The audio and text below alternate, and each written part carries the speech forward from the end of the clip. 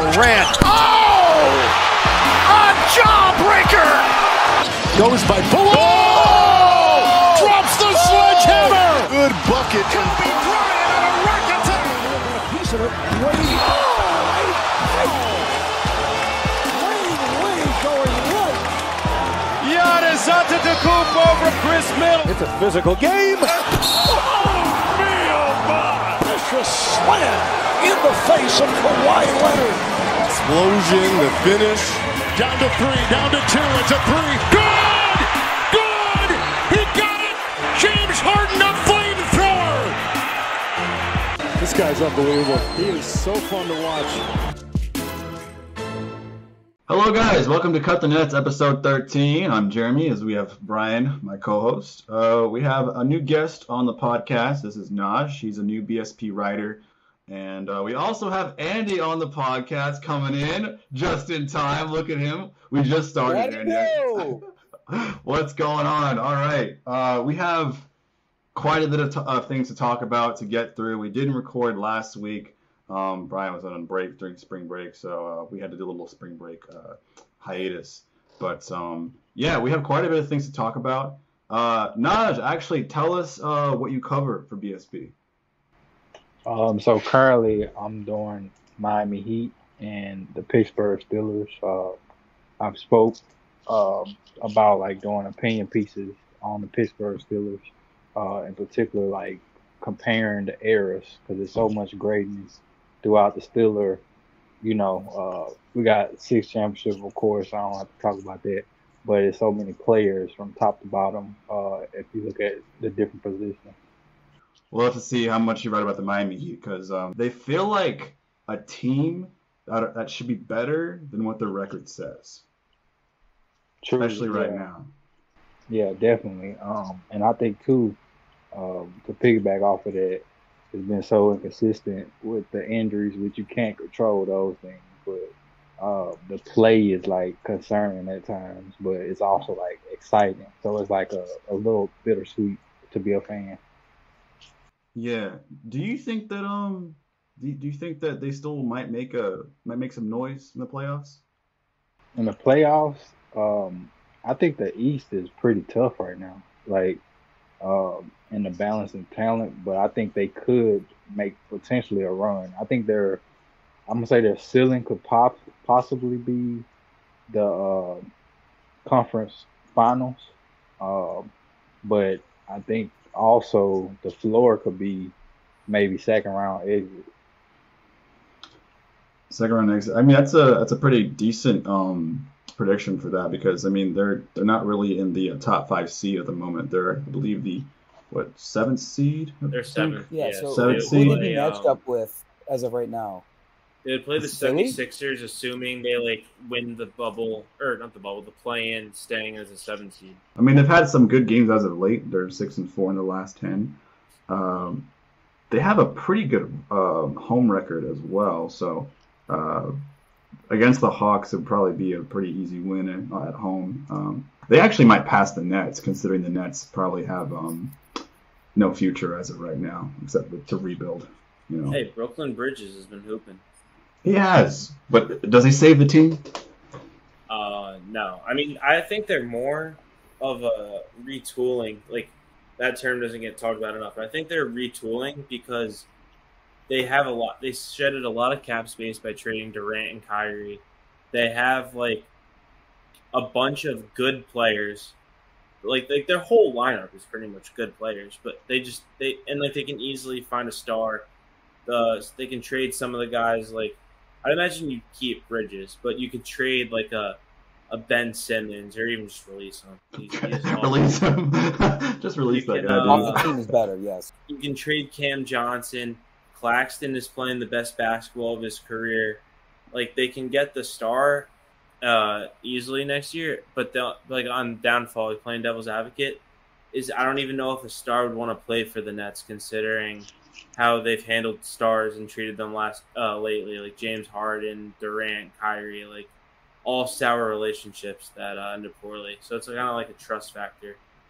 But theoretically, I think the Nets are retooling rather than rebuilding, because they're kind of just taking a hit on this year, and I think that this is going to be a much different Nets team next year. I mean, I'm not saying Mikal Bridges is like the franchise player. He's played a lot better since coming to the Nets, but that's because there's really no star there. So it's kind of just been, whoever can play the best type of basketball in Brooklyn, with regard to Cam Thomas and Nick Claxton and Ben Simmons too, if because he's Funny one. Yeah. Man, that has to be a 30 for 30 documentary. Ben Simmons just Downfall. the downfall of Ben Simmons.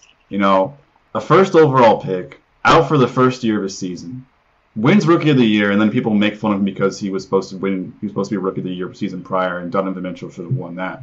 And then it's talked about how he can't shoot, but he has everything else is great, like a Magic Johnson. And then after his back surgery, and also the wide open layup that he should have made against the Hawks, that's a very monumental moment. Even though it's a small little split second, that's a very monumental moment. I think that pretty much was the downfall of Ben Simmons' That was career. the inflection point, not only for like a opinion of him, but just honestly how he was playing and stuff like that. Yeah, that was like the stock market crash. Exactly. That was the crater, like you said. Yeah. I was just been brutal for him since. Yeah, and since then he's just been a shell of himself. I was like all those memes when like Dwight Howard wore shooting sleeves but can't shoot. Like it's exactly like that. Yeah, he's amphibious, man. Come on. He's amphibian. Yeah, he's in and outside the water now. But actually though, like I just remember watching him in like the summer league and like his LSU highlights, and like he was pulling from outside pretty confidently. Like I'm not saying he was like a great shooter, but like he was able to take those shots. And in the NBA these days, unless you were somebody built like Shaquille O'Neal or something like that, you have to be able to shoot outside. He was able to take those shots. And he was still doing his Ben Simmons. He was able to run the floor. He was able to get people involved, whether it's in a two-man game or actually just trying to spread it around like a motion offense or something like that. But what happened? Is it like, are we talking like a case of the yips? Because you look at like a guy like Markelle Fultz, he's kind of out of that now, right? It seems like. Yeah, I think so. It's the pressure of that harsh crowd in Philly. I mean, because like when he was back and won Rookie of the Year and was like you said, Andy, like he was balling and like confidently shooting. That was when Philly was bad, so there wasn't, and they were still in their whole 7-year trust the process. It's kind of like the Mets, like it's always next year motto, and like trust the process. Like there wasn't much pressure on Ben Simmons to be the superstar and like get them to the finals. But then as they got better and as Embiid broke out, Philadelphia is just like a harsh environment, whether it's baseball, football, basketball, hockey. The fans don't treat them nicely.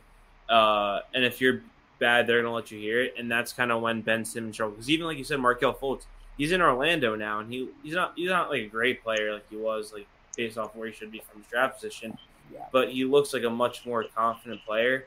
And I think Ben Simmons is kind of seeing those woes now. I think if you went to like a small market team, I think you could be a serviceable player as opposed to being begged to be benched.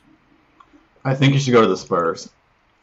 I think he needs to get Greg Popovich up. Like he needs Popovich to whip him into shape. Right? Yeah. I want to add too, because I think Andy and Brian they touched on good points about Ben Simmons. First with Andy being that his confidence, I think that took a hit. And then the market of Philadelphia, just to piggyback off of Brian, like it's crucial. Like if you don't play well, you're gonna hear about it. And I think he's not the type of person to take that criticism well.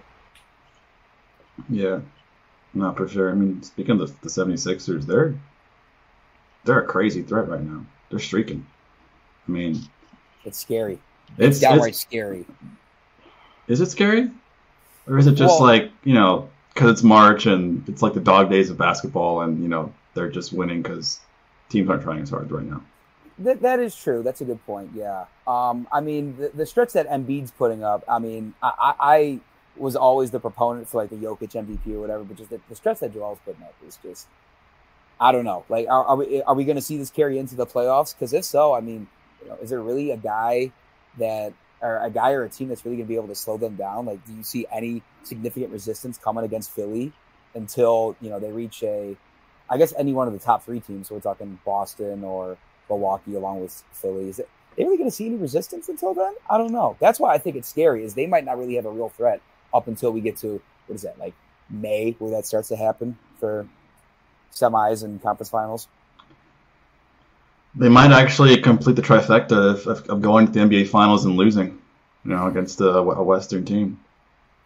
I mean, that is something I would love to see happen still.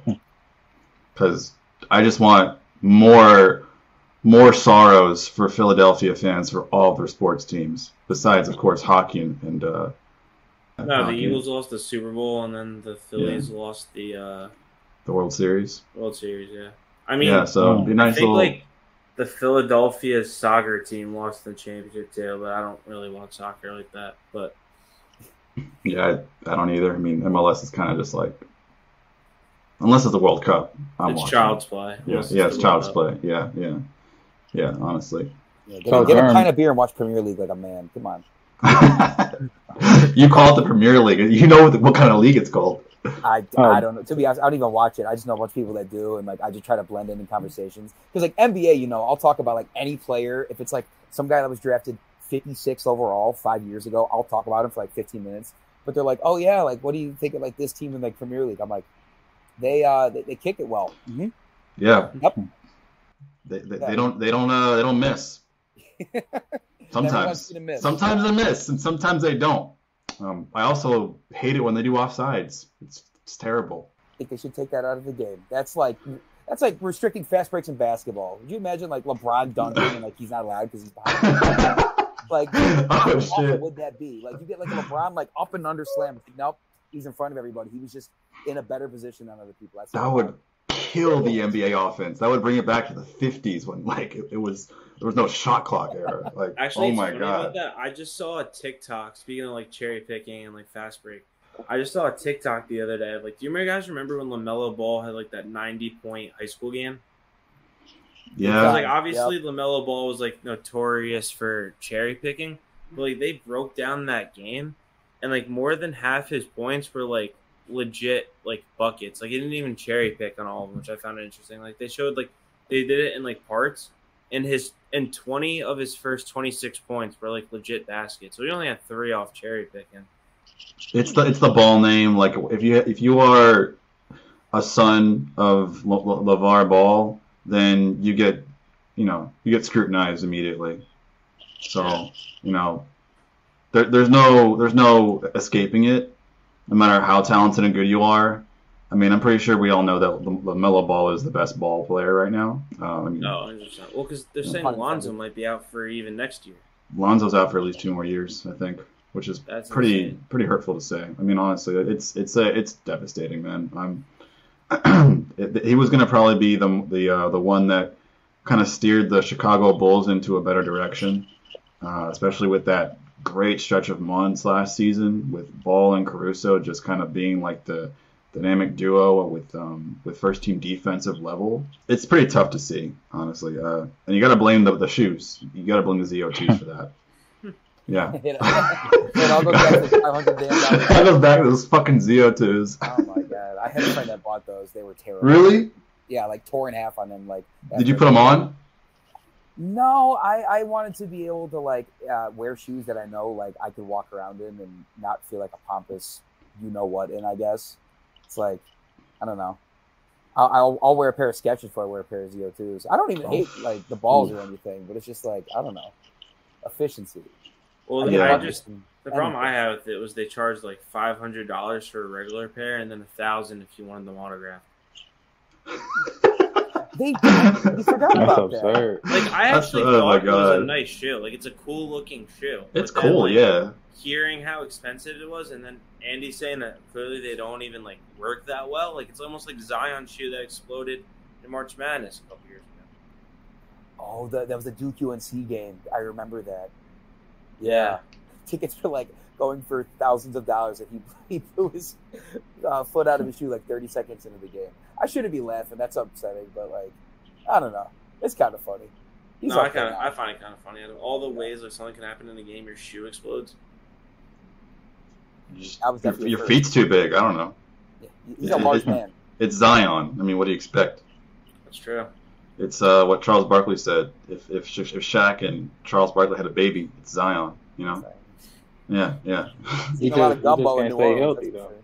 He can, man. He can't. No, he was also a player that I really was hoping to get a bounce back season, and for the most part, yeah, he had a really good bounce back season. The Pelicans were, as high as the 2 seed back in December, and then injuries ensue shortly after, and the Pelicans are pretty much fighting for a play-in tournament, but I doubt that they'll make it. But, yeah. Yeah. What do you guys see the Lakers making the play-in tournament based on their stretch of games so far? They're sitting in the 10th spot right now? I believe Yeah, they so. are. Yeah. They're Do you That's- think they'll maintain that spot? I think so. I think they're gonna, at least temporarily, I think they're gonna get a little higher to like the 9-8 range because the Timberwolves are injury plagued right now. Like Anthony Edwards is hurt right now. I think Rudy Gobert is hurt. Karl Anthony Towns is hurt. And honestly, the Lakers have been looking pretty good post deadline, and they said LeBron. They announced earlier today LeBron will come back at some point this season, in the regular season. So, I think they're definitely going to be in the play-in. I don't know where. I do see them holding on to that 10 spot. I mean, I don't think the Pelicans are going to take it just because without Zion, they haven't been the best. I mean, their toughest competition for that is the Jazz, but I think the Lakers are better than Jazz. So, for sure, yeah. Yeah. I was about to say too, the Rockets. Then the Rockets beat them a few games ago. The Lakers. Yeah. No, the Rockets are they have a winning record against the Lakers this season. They just match up with them so well. I just really do. Lakers had that bad loss to the Mavericks too a couple days ago. Yeah, that's what I'm saying. I think if they get in, they should be good though. Honestly, they get LeBron back, the pieces that they have around them. Probably a little bit more consistency from Malik Beasley with his shooting because he's a streaky shooter at times. I think that kind of plagues them in a way. But you do have the D'Angelo Russell effect where he doesn't turn the ball over as much. He's going to make the right play. So they have the pieces. I think they can scare a team potentially if they get in the play-in. Yeah, no, I definitely agree with that. The one point I want to bring up is I think all the question marks surrounding this team involve what are they going to do without LeBron and how are their new pieces going to play? So you bring up Malik Beasley, you bring up D'Angelo Russell, Vanderbilt and stuff like that. We're talking about them this whole time, wondering about them, and then Austin Reeves scores 35 last night. What the hell's going on there? Good for him. I didn't know he had it in him. He's got the Caruso effect. It's the white guy played for a big market. Yeah, yeah. Which the NBA media loves to hype about, which is kind of annoying. I don't know. It's just every time he's a player from a high market team, whether it's the Lakers or Knicks or any white player that scores 30, 35 points, it's they're the second coming of I don't know, Larry Bird. Yeah, Larry Bird, exactly. Yeah, Larry Bird. Perfect analogy. No, it's like that. I just don't get why the NBA media likes to hype that so much. I just don't get it. I guess. I mean, yeah, if I had to take a guess at it or take a jab at it, is it obviously Austin Reeves is just a random player, so a mediocre player, and it's kind of just funny that he just erupts for 35. And I think that they're kind of doing it as just a joke, just for someone to talk about because there hasn't obviously there's been good white players in the NBA, but they're just good whatever, and they're kind of just making it as a joke for the media whatever. I was seeing one guy was on Twitter saying Reeves is the new white Mamba Brian Scalabrine type thing. They're just looking at it for memes at this point. I honestly think the real media First Take, ESPN, and others. I really think that they believe that this is something to talk about. This is something that is important to talk about. Austin Reeves scoring 35 points. I guarantee you, if it was like I don't know, a Spurs player, a white basketball Spurs player scoring 35 points, nothing, barely getting anything, like no press at all. Like Doug McDermott goes off one night, has like 40, and they're like, "Who's Doug McDermott? Who's that?" Can we pull up this guy's stats? Where do you go to school? I don't even Yeah, know. who he play for? Great. Long Gone Tigers. No. Yeah, another episode of Charles Barkley, who he played for. Jesus Christ. Yeah, and that's a good point too, I guess because I always play into it too. Go ahead, Mush. You can go ahead. And I was gonna say something quick. I definitely always play into it too because, like, I don't know, just like you see them like put this guy. He apparently is like the poster child of the NBA, and then everybody's like, I don't know. You go out and like some white guy's like really hooping. And you're like, oh, there goes like Caruso, there goes like Austin Reeves, and like it's. I get what you're saying though. They really like want to put it in your head for some reason. I don't know if that's because the media wants there to be a white guy as like the poster child of the NBA because, like, I don't know, his last white MVP, Steve Nash, right? Yeah. Back to back too. That's a different story. But hey, it should have been Kobe the second year, but hey, it absolutely should have been Kobe. I don't know what was going on there. That was we got to investigate that, man. But yeah, that's a different story altogether. Yeah. Yeah. Oh, speaking of MVPs though, I mean, Jokic might get his third straight MVP if he continues to put up triple double numbers, and the Nuggets to have the first seed. They have a lock at the first seed right now. Like, I don't think the Kings are going to take over this as the first seed, as much as the Kings are having a great season, and Mike Brown should coach the year for sure. Sure. It's definitely the Nuggets' first seed this season. But they're also saying that maybe Joel Embiid should be MVP. Like, I think I saw an interview with Rachel Nichols. He said the magic word here. I said the magic word. She was having an interview with DeMarcus Cousins, and she asked him, who do you think is the MVP right now in the NBA? And he was going for Joel Embiid. But the way he said it was kind of like Joel Embiid deserves it because Jokic got it already twice in a row. Now it's Embiid's time, not because of the stats. What do y'all think about that? See, that annoys me because he's going back to this made-up term about voter fatigue and like voter fraud and all that stuff. Like that, because one guy wins it once. Like, what? Yes, Joel Embiid is having a remarkable year. Like, I saw, like, he can become the first center of all time to average like 33 points a game since like Wilt or something.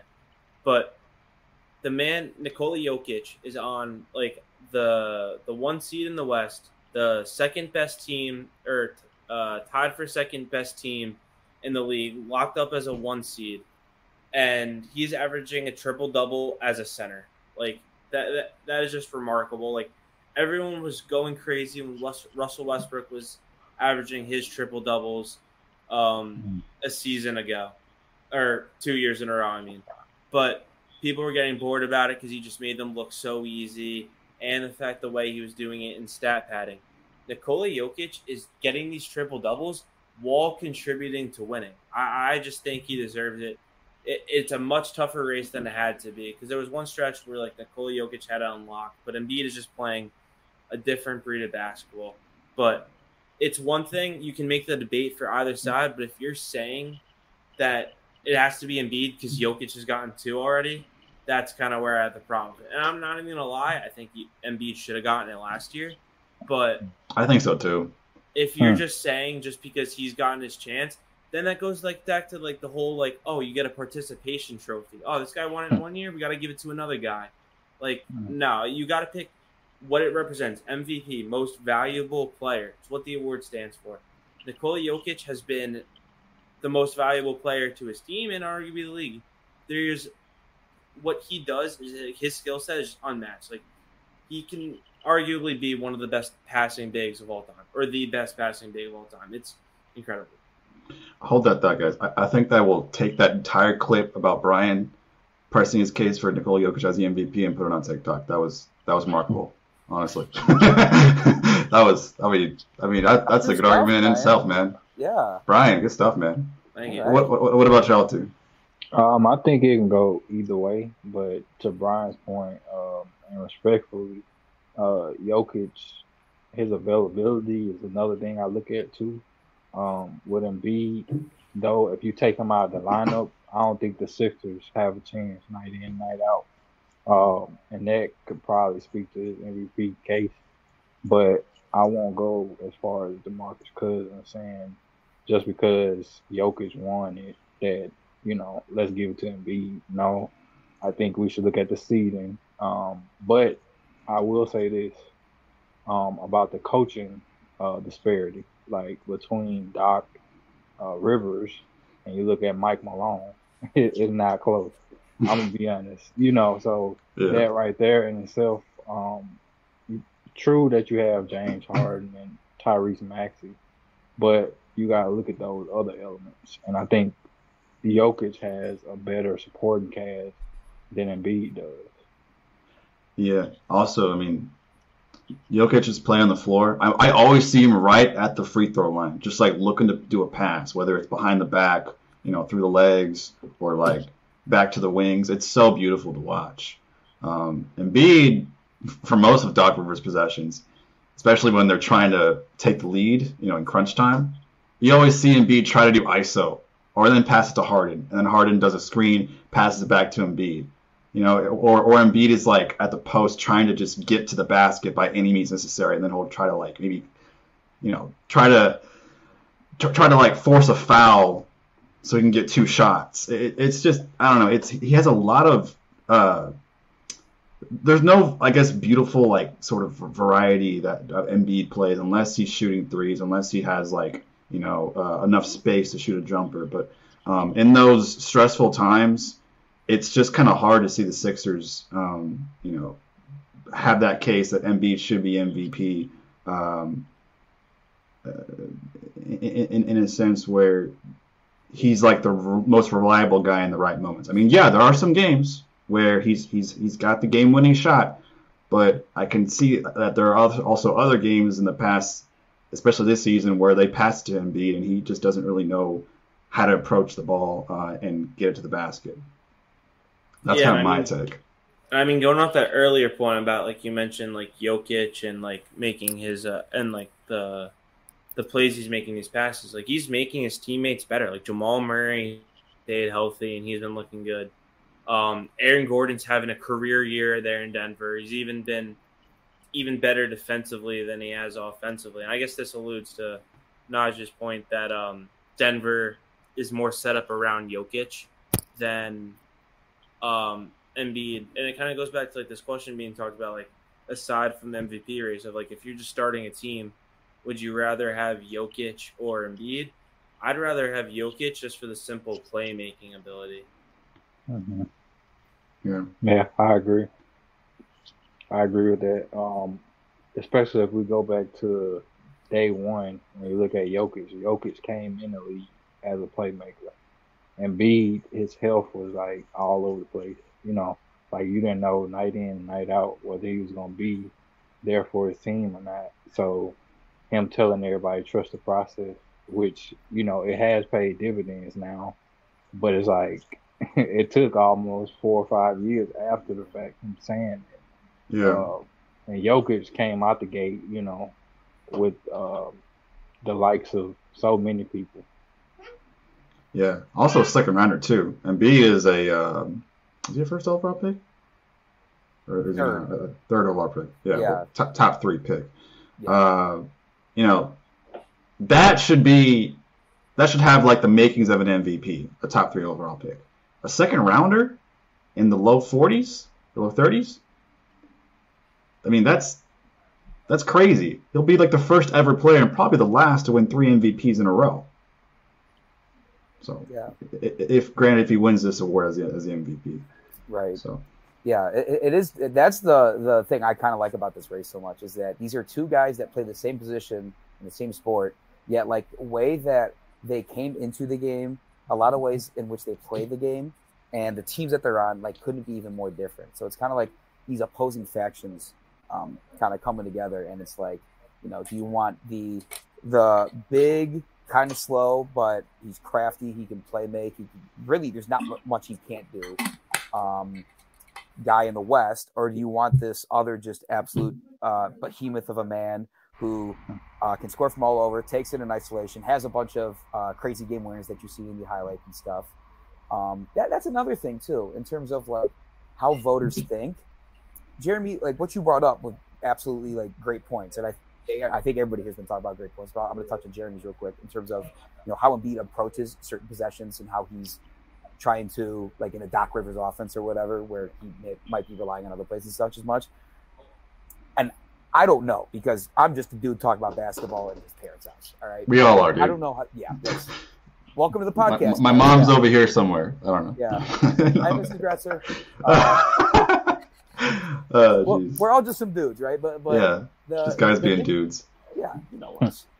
The thing I wanted to bring up is like, how much these voters actually pay attention to that, or are they just looking at the stat lines that they put up in the game, the stretches that their teams are having, the big highlight plays that everybody sees?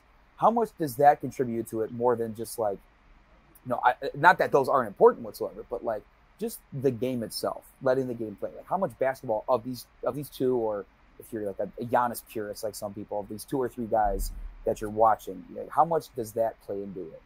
And that's a question I don't know if any of us can answer like confidently.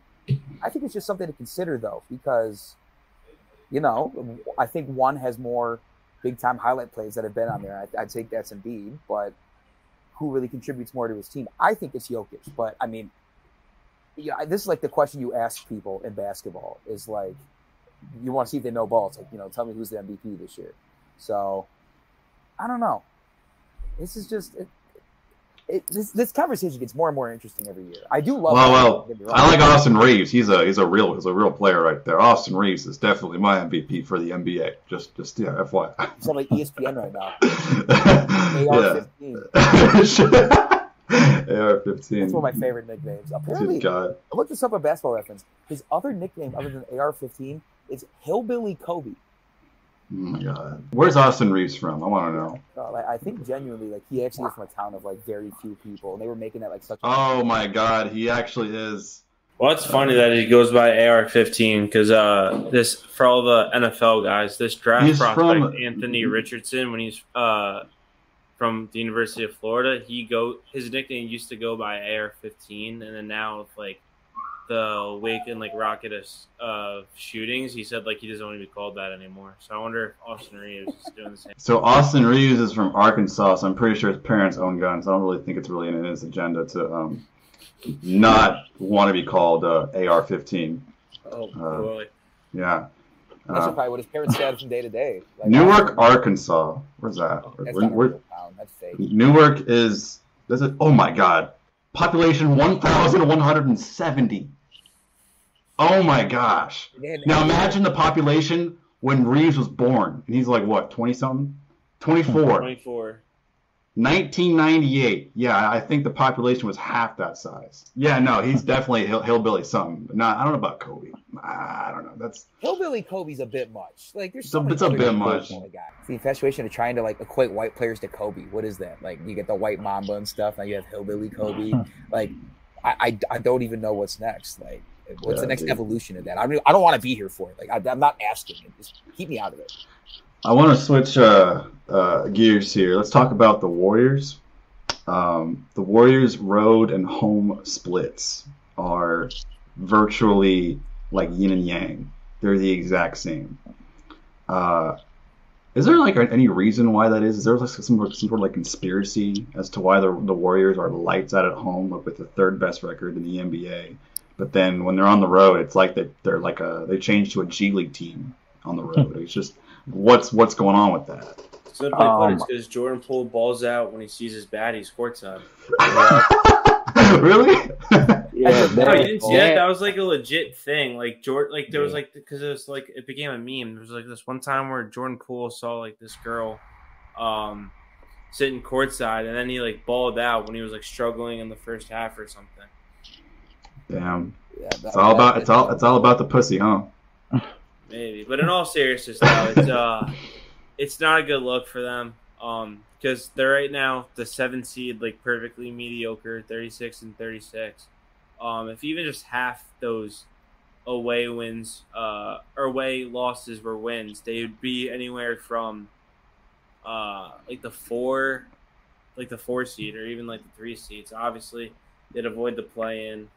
I'm not like too worried about them though, just because they're a veteran roster. Very obviously Curry is one of the better players on the planet. They're very well coached in Steve Kerr. I know they're dealing with injuries though, because they just lost Iguodala. Gary Payton, I think, is still out. Like he hasn't played back. For them He filled the since he got physical, traded so. from them. Yeah. Yeah, I forgot about Wiggins too. Wiggins is the X factor. I would call Wiggins the X factor for the team. He is the X factor replacing Draymond Green. I mean, like ever since he went down. I mean, of course, the Warriors had like a 500 record when Wiggins went down way back in like what was it, December? Something about it. Yeah. They got to figure out and start finding a way to win these road games. Otherwise, there's not a snowball's chance on Haiti's hottest day they're going to win a playoff series. Okay, Brian. Jesus, Brian, with all these like analogies and the take about Nikola Jokic, what are you on today, man? I don't know. My co-host is taking over. That's awesome. Mama, there goes that man. I know. That's awesome. But no, in all sense of reality, it's kind of hysterical that the Warriors' road record is what it is. I mean, Curry gets 50 points and goes off. He still has despite all the games that he's missed, he's still going off as, 35 years old now, and he's still playing the Curry that he played back in 2016. I think the most obviously Andrew Wiggins is a huge factor in the fact that they can't win road games on defense. But I also think it's Klay Thompson. And I'm not saying it because of his offense. His offense is back. He's always been able to shoot. He's got that shooting stroke back like 2019 Klay Thompson. Klay's legs don't have the capability of being good on defense no more. He cannot be an off-ball, on-ball player on defense. He kind of takes himself away from those opportunities, especially after those injuries, because, well, I mean, he can't. He's not quick enough on defense anymore, and I think that also hinders not his, but the Warriors' ability to be effective on the defensive end. No, that's huge because he's not the Klay defensively he used to be, where he can guard the number 2 or number 1 player on the other opposing team. So I do agree with that. I think it's a collective thing too, like defensively. You look at the Warriors themselves, like they're not a good defensive team as a unit, and in that, it won't help Klay any better, like to have other people that can't guard. Yeah. Also, a lot of teams that see Klay and his defensive liability, they're going to capitalize on that. Fans and the offense is great when the trio of Green, Klay, and Steph are there, but they're old. They're 7 years, 7 years or 8 years since their 2015 title when they were young and healthy and they didn't have KD. And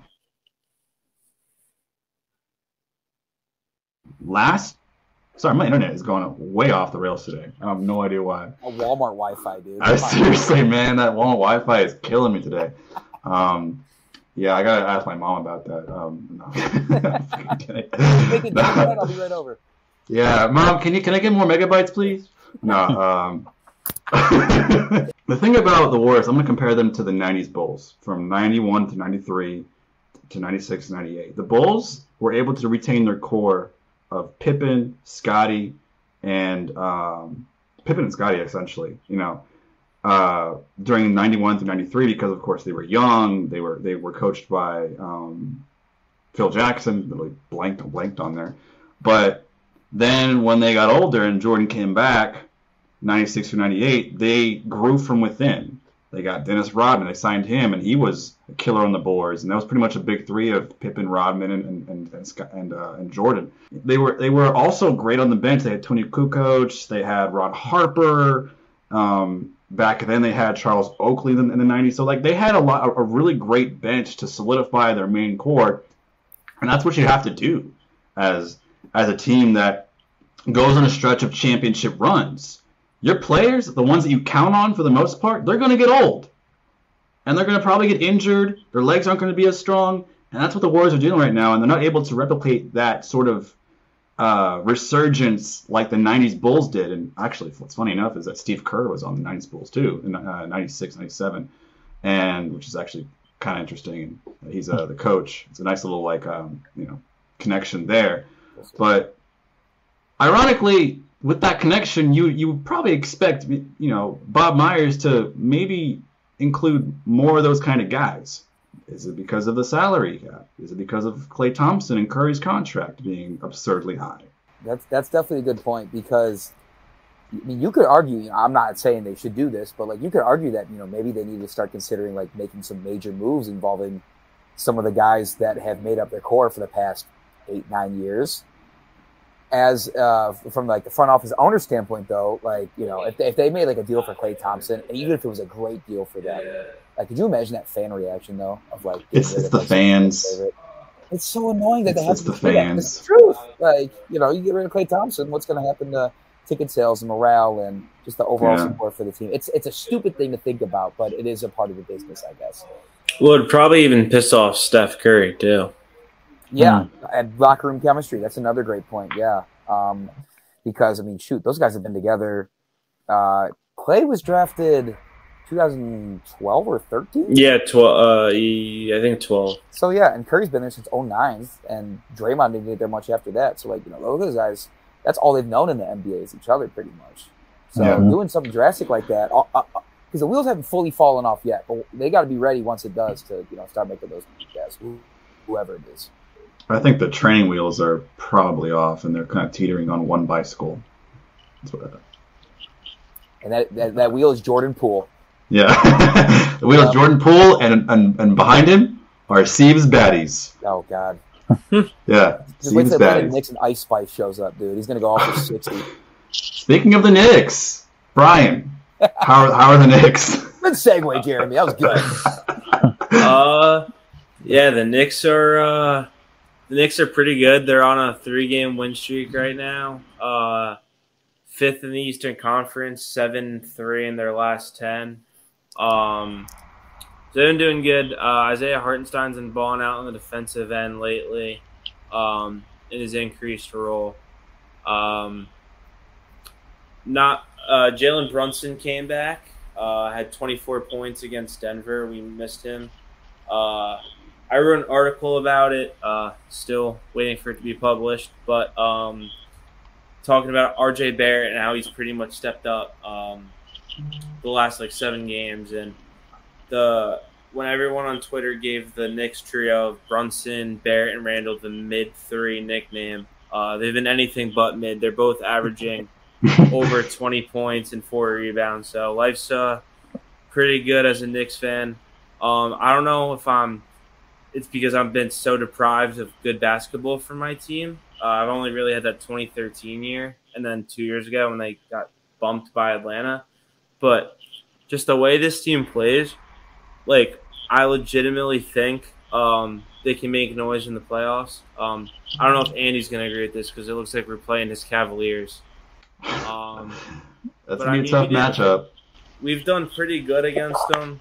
I think it's wow, going to be a great series. Nice I think it's going to be close either way. I honestly think if anyone thinks this game goes shorter than 6 games, they're crazy. I think it's going 6 or 7 either way. But I legitimately am I going to say the Knicks are going to win the title? No, I'm not that delusional. Is it possible they make the conference finals? Possible. I mean, they've swept. They went 3-1 against the Celtics this year. They pretty much ever since Giannis blew up, they always blow out Giannis's Bucks or get blown out. So you never know there. They have a winning record against the Sixers this year. They have finally done good against the Nets. They swept the Heat. They own the Hawks this year. Sorry, Naj. You had to bring that up, Brian. Sorry.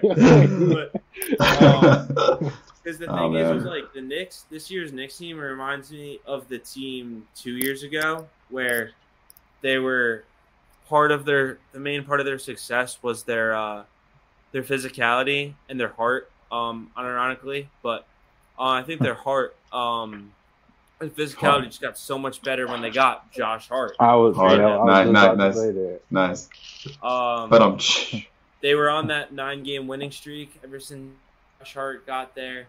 But the biggest difference is from that 2021 team is this team's also like surrounded by talent. Like Josh Hart's been great. Emmanuel quickly has stepped up great when Brunson was there. So I'm loving what's going on with the Knicks right now. They play the fatigued, injury heavy Timberwolves tonight at home.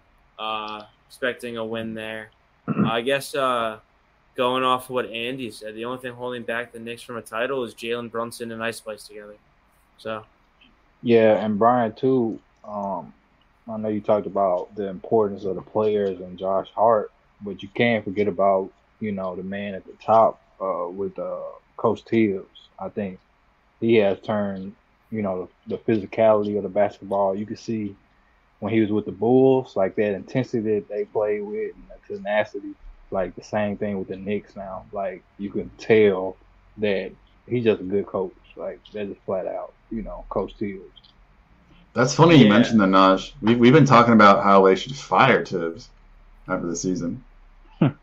Well, because ever since he got hired, I've had a love-hate relationship with Tibbs. I never really thought he was the right coach for the Knicks with the direction they were going. Because you're right, Tibbs is a very, very good coach. But he is only a good coach with teams that can go to the next level, that can make noise in the playoffs. Like, he's a playoffs coach. He's not necessarily a rebuilding coach. Because he's very his way or the highway, very old school. If he doesn't like you, he's not going to play you. Saw that with Cam Reddish, which he's been balling with Portland. Like I didn't want him when they hired him. I wanted Kenny Atkinson or Mark Jackson because I thought they were perfect rebuilding teams. Like obviously Kenny Atkinson got fired with Brooklyn, but he got them to the point where they had a Kevin Durant, a Kyrie Irving, and a James Harden.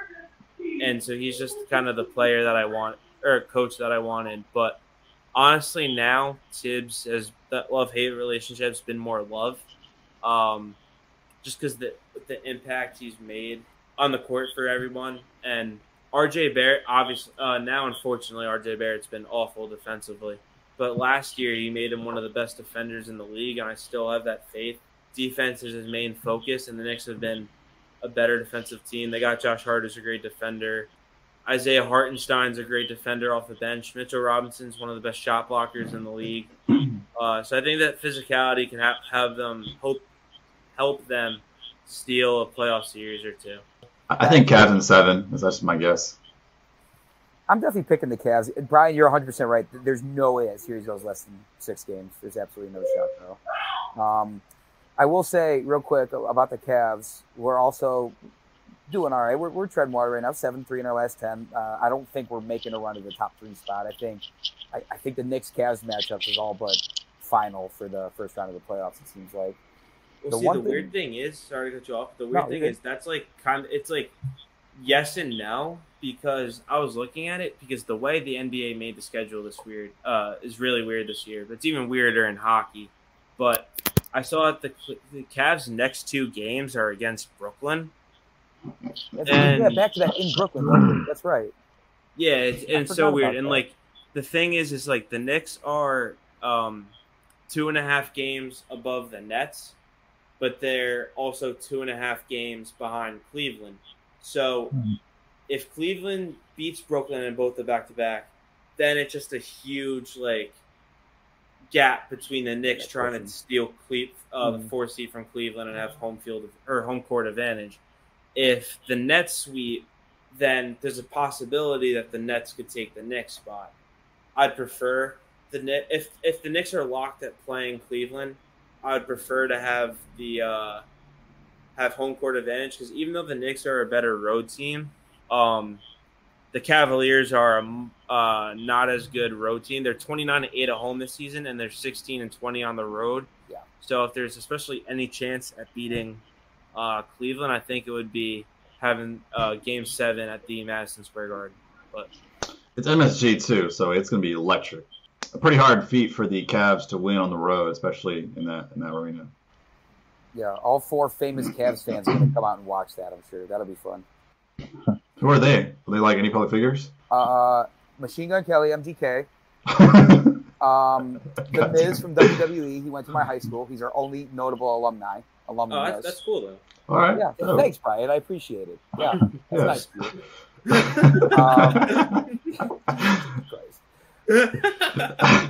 Yeah, so that's a good point, though, Brian. The Cavs are a much better home team when those 4 Cleveland celebrities are there. You know, that's really important. Yeah. Hey, Megan Fox will probably be there if MGK goes there too. So. Yeah, that's true. I think they're off and on right now, but if they're on, you never know. If they're on, they're on. You know, if they're on, then she'll be there. I was at the one finals game when they played the Warriors when Kanye was there. That was really cool. Like that's cool. Courtside and everything. I don't know. I was like back 15. when Kanye was likable, cool and all and whatever. Like went in public and people were like, "Oh my God, Kanye!" Instead of Kanye, what the hell are you doing? Yeah. Yeah, man. That's a different conversation. Yeah. I'm gonna talk about my Rockets now. Yay. So Naj, on Cut the Nets, Brian talks about his Knicks. I talk about my Houston Rockets as they are as a team, and I you know what? I wish we talked about not baseball. I wish we talked about basketball like 4 years ago because that would be my heyday, if you know what I mean. Like, yeah, I definitely would. But hey, who knows? Harden might sign with the Rockets in the offseason. There's been speculation there. I still say it. I've said this for 5 or 6 episodes of our lifespan of Cut the Nets. Harden might sign with the Rockets.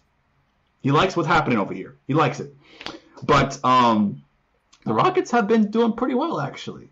They're like 4-4 in the last 8 games. I know that's a 500 record, but hey, like that's better than nothing. Well, they got like 17 wins or 18 wins total in the season. Jabari Smith is turning into what Jabari Smith should have been. Yeah, where did that come from? I know. I don't know. That game-winning shot against the Pels? Like, holy shit. That was awesome. That was great. I mean, I got to take the little things, anytime I need to, anytime I can. So, Jabari Smith, shout out to you. That was awesome. That was amazing. Jabari Smith, this episode's for you. Thank you. Yeah. I wrote in my article that Jabari Smith was a C- on my grading for the rookies from picks 1 through 10, but he might be a C. He might raise it up to a C. So, Professor Metzger being a little generous. Yeah, a little generous. But yeah. But as much as I like the Rockets winning, especially as of late, we still need to compete for Victor Wembanyama and Scoot Henderson. We don't want to lose those picks. I personally think Scoot Henderson will be better for the Rockets if James Harden doesn't sign. I think he'll be much of a better floor general. Wembanyama might take away touches from Şengün, but there's been some talks that Şengün might be a trade piece for the Rockets. Might be a trade piece because of his stint, his good stretch of games in January and February. He's kind of trickled off in the month of March. But, hey, there's some speculation there. As forgettable as this season has been for the Rockets, it's nice to see him win something, sometime. It's nice to see him win. So that's my statement. I really don't care what. I mean, actually, they played the Warriors today, and the Warriors are on the road. So if you guys like to bet, I would definitely bet for the Rockets to win. I would definitely bet the under on that one. I have them plus 9.5. It's funny you bring that up. I'm really Houston tonight, baby. Yeah, let's go. I really see them being the Warriors since it's in the Toyota Center. But it's a weird phenomenon the Warriors have with this road record. Yeah, because they're on the flip side. I feel like they can win on any night, but on the road, if a series was predicted to be, let's say, they go 4 games or something like that, they're gonna lose all 4 of those games in the playoffs. Like on the road, like that's how bad they are. I think they're like 7 or 8 wins and like 26 or 27 losses. They haven't won a road game since like January 30th, I believe. Or they're 7-29 on the road. It's ridiculous. Yeah, You said how Yeah. much? 7 and 29. That's crazy. Yeah, I don't know.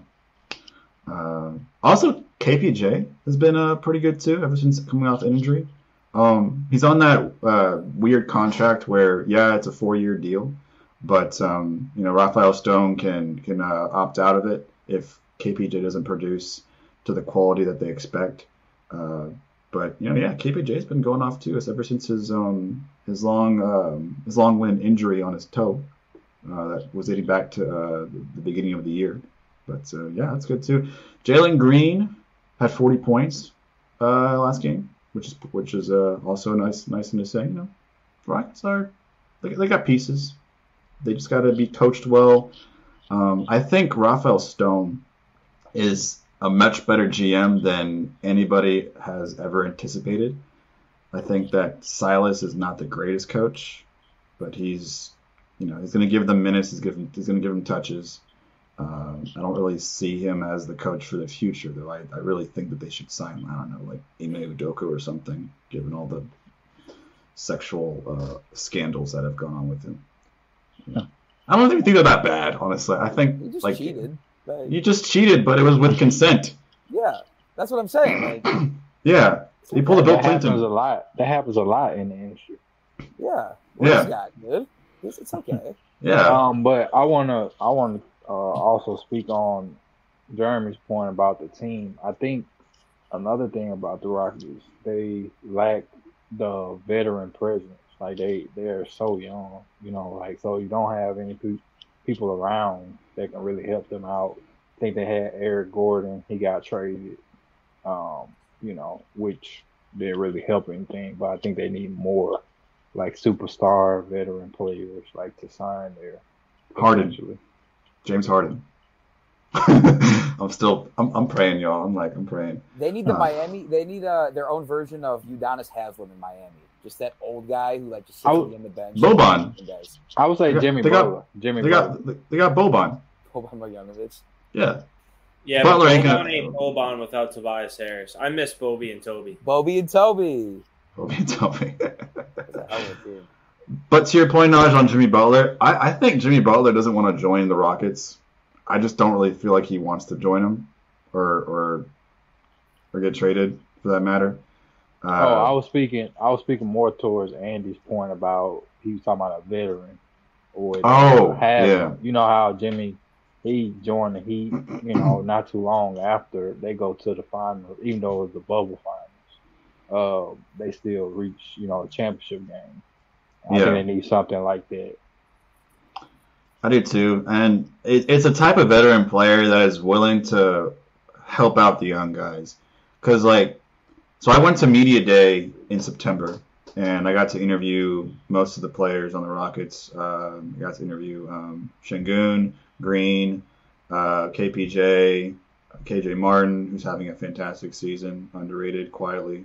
That interview with KJ Martin, though, it aged like old milk, because every reporter asked, so how's your trade scenario going to happen? Are you going to be able? Are you going to still be on the team? As your antics about wanting to get traded from the Rockets to the team, how's that? What's the progress on that?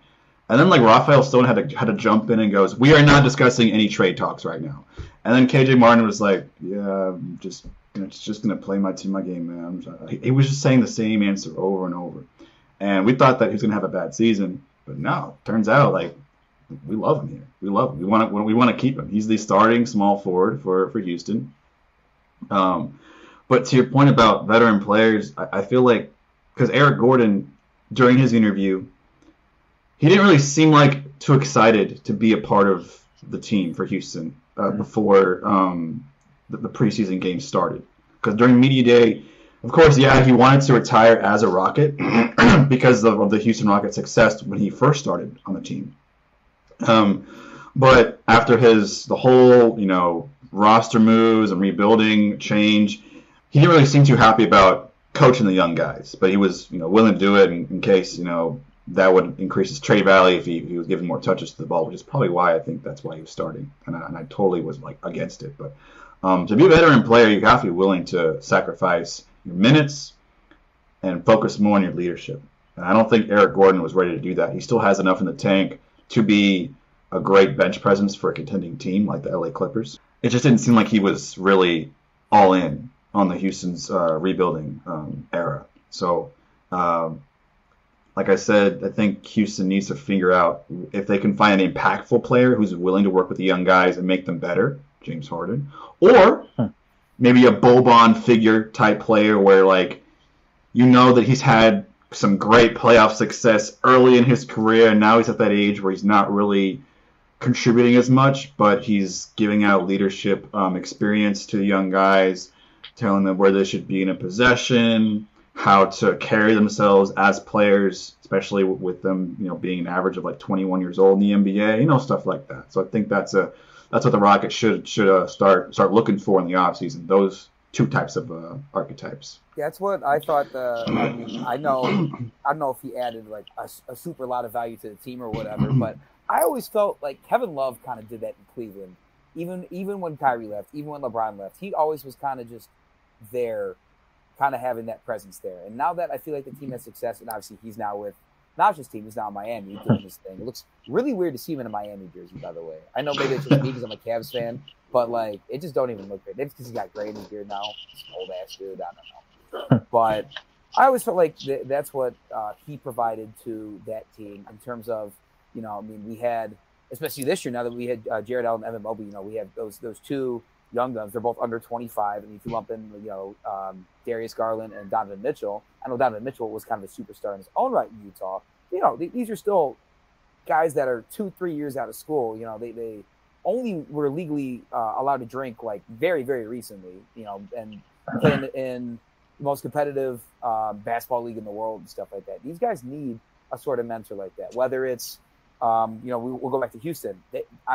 Whether it's somebody that has that playoff experience that comes and does that, or just an old head like Udonis Haslem. Granted, he's won 2 titles, or 2 or 3 or whatever it was. But just an old head like that, just to come in and I let him know, whether it's just an old head like that, that's just always been around. I think it goes a long way. As somebody who's never played past high school, I'm sure it goes a long way. I'm looking forward to the pod after James Harden somehow goes to Houston and it's just you screaming for 60 minutes. Dude, I'm going to be wearing my jerseys. I'm going to take a shot. I'm just going to be just throwing up confetti and champagne bottles. It's gonna be legendary. We'll just have to sit here and watch too, because I think you're gonna be so excited about it. Just talking. Yeah, it'll just be a party of one, in person, but virtually, hopefully, a party of 4. But you guys will be like those people that feel sorry and didn't want to be invited, but came anyway because you guys felt sorry. That's the look right there. Jeremy, we're not kidding, are we? Oh. Nah, I'm kidding. But yeah, that is Cut the Nets episode 13. Hope you guys enjoyed listening and watching. Be sure to check out all of our other podcasts, all across social media.